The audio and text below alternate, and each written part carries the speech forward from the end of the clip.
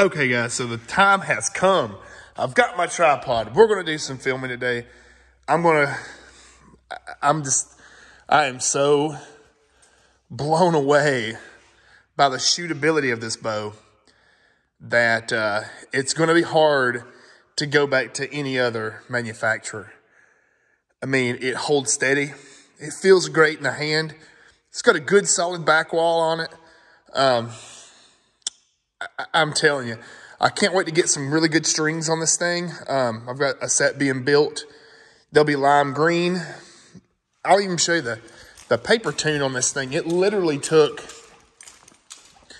I think I paper tuned it in less than 10 shots. These up here are mine. Bullet hole, and I was back at like 15 foot. So this is a TRX 38. A little bit over 29.5-inch draw on this thing. I do have some 30-inch mods on the way, but I don't think that I'll need them. I'm running the axial scope, and I'll have the shade on it. It should be here in a couple days, and I've got another hood right here. So this thing, I mean, I'm just sitting here dialing this thing in right now, getting a good solid 20 yard, shooting at a Vegas spot down there. I mean, gosh, let's shoot this bad boy.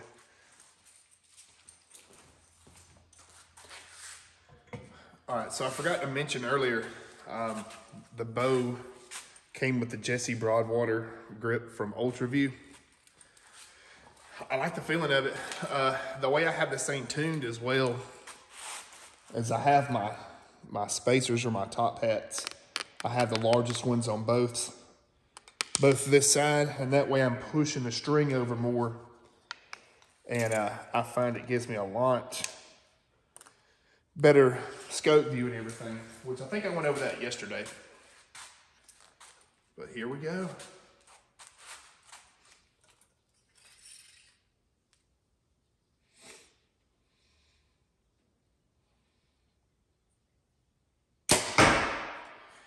This thing is quiet compared to the other bows that I have shot.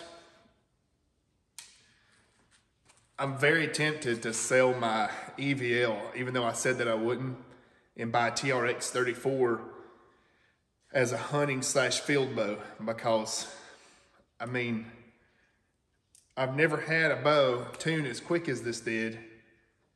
It's really, really phenomenal.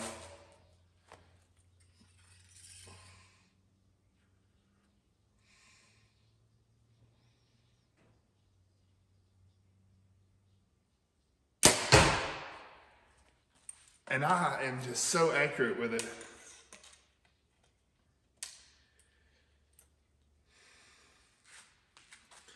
I mean, most bows that I have to mess with them for weeks, really, to get them to shoot right or to get comfortable with it. But this thing literally, I mean, I've done those shooting X's with it, and I just went back to the house, retied my peeps out because I realized I tied it too low. Had to bring it up about 1 inch. That way my head's good and straight and everything. And it was just simple. I mean, it was simple to just get set back up. It's impressive.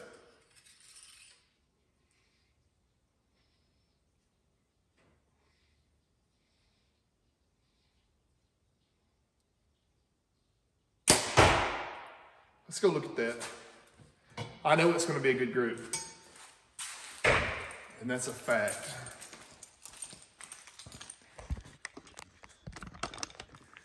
Never have I been this accurate. I mean, I've shot a lot, and I know that I've said in the past, you know, I would get groups like that and think that I was like doing really well. This is where I was resighting the bow after moving my peep. I literally made that shot, made a little adjustment, and then I'm back right. I mean, it's just where you point that thing, that arrow will go. And it's amazing. I'm gonna get these pulled out and I'll go shoot some more.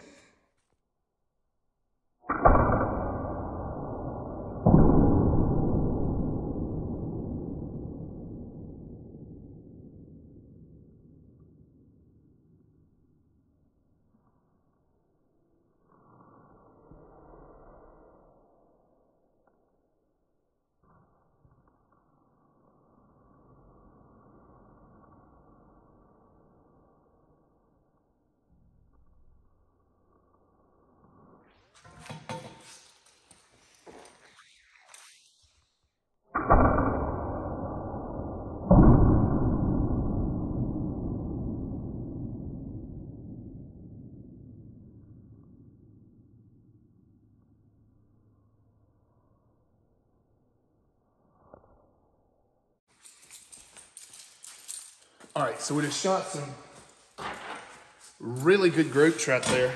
I mean, it's sailing them. So, a couple of things I do want to say about this thing. Like the draw cycle compared to other bows that I've shot. This thing is like super smooth. And it's almost like it barely drops off. I set the, so like right here, it's pretty stiff coming back, but it's even, if that makes sense. So it's not like a violent force and then drops off in the valley. It's a really even pull and then drops off. This one here is 70% let off, and it feels great. I mean, that's such a smooth draw.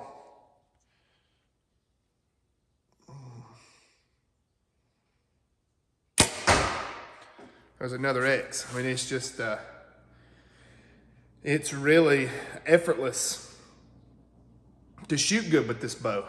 I mean, it's mind-blowing. I wish that I would have had a Matthews a long time ago.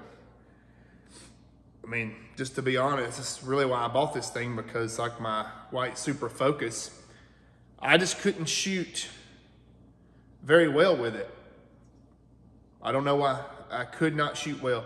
I would slaughter scores with this bow, I already know, opposed to what I had with the super focus. I couldn't ever really get it tuned like I wanted.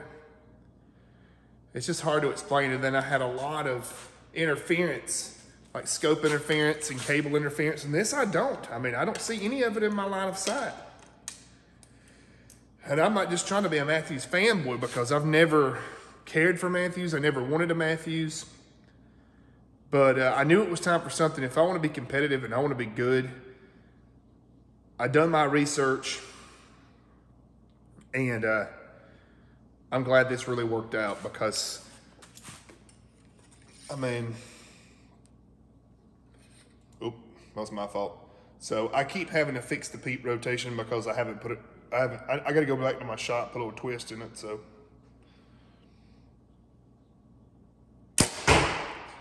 And that's an X, close to it. So yeah, other than the strings, which these are not the factory zebra strings, these are some OK strings, which I did buy this bow secondhand. And I mean, for it to be a secondhand bow, I mean, it's great. So yeah, guys, if you're local, please check out Kiwi Bowman. Get you a membership, come up here and shoot. We got some field shoots coming up. You can look online. You can look at Kiwi Bowman. I mean, these are great people up here. You know, you can come up here and shoot any time of day, any time of night. I mean, I think it's a little past 11 right now. I'm up here shooting. Of course, I don't live far from here. You got, there's heat.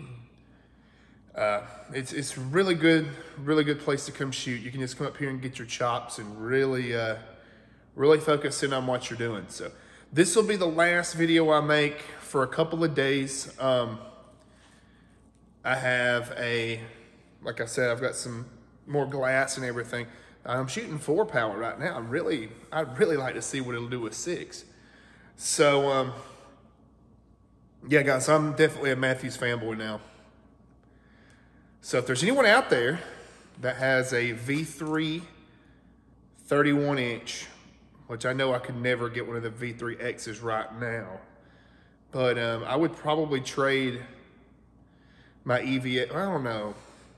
I kind of want one though, because my brother has one. It's at 80 pound and it feels like you're shooting 70. It's just so smooth. And I was shooting it in the shop last night, and I ain't gonna lie. I mean, I'd had a couple of beers and it was still easy. I mean, it was just like, it felt as smooth as that is.